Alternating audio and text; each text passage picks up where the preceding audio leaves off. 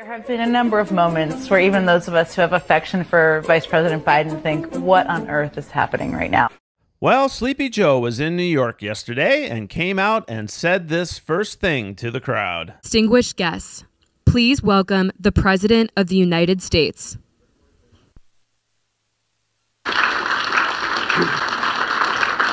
Thank you, thank you, thank you.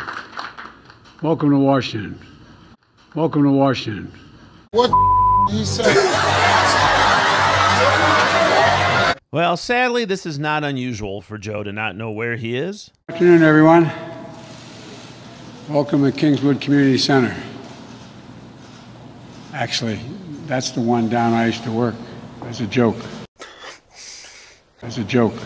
You didn't know where we were. Anyway, it's great to be here. And man, you are one pathetic loser. Welcome to Washington. Still done.